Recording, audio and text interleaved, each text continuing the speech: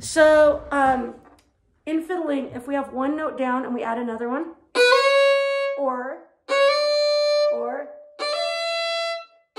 that's called a hammer-on. We're adding a note quickly. But if we have one down and we pull it off, like that, that's called a pull-off. It's easy, it's called a pull-off. And then a flick happens when we have a note and we kind of lightly clip the string with our finger. That's a Scottish embellishment. It sounds pretty cool.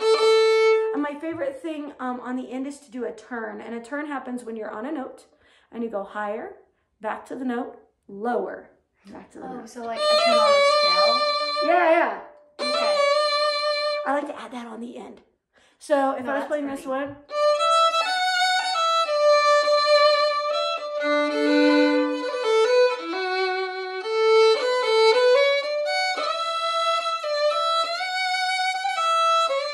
Slide, 4.